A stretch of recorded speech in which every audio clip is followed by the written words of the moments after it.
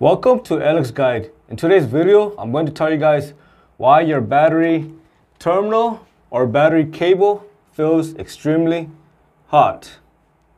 The first and most common reason why the battery terminal or the battery cable becomes extremely hot is due to corrosion.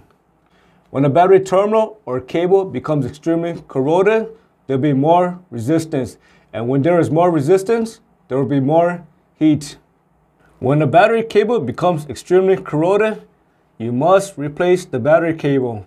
However, if the battery terminal or battery post is corroded, you can now use a wire brush and clean out the corrosion, and that might fix the issue.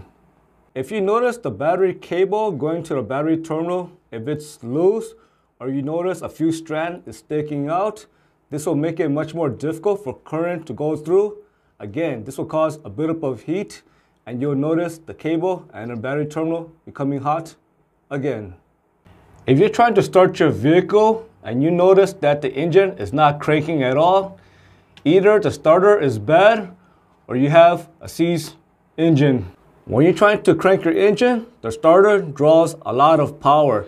And when the starter is seized or the engine is seized, all of that power is really going nowhere and is going to stay in the cable, and this is going to cause a buildup of heat. And when you touch the battery terminal or cable, especially on the positive side, you're going to notice it's extremely hot, and you may notice smell may start to emit from the hot wire and smoke as well. When you replace the battery cable, make sure to buy the correct size. Some of these aftermarket cable, they're so flimsy that there's so little bit of wires inside the cable, and when the wires is too thin, again, this will cause a buildup of heat, and you notice that the cable becoming hot again. And lastly, when you have a faulty alternator, it can produce too much power. For example, it can produce over 15.2 volts and more.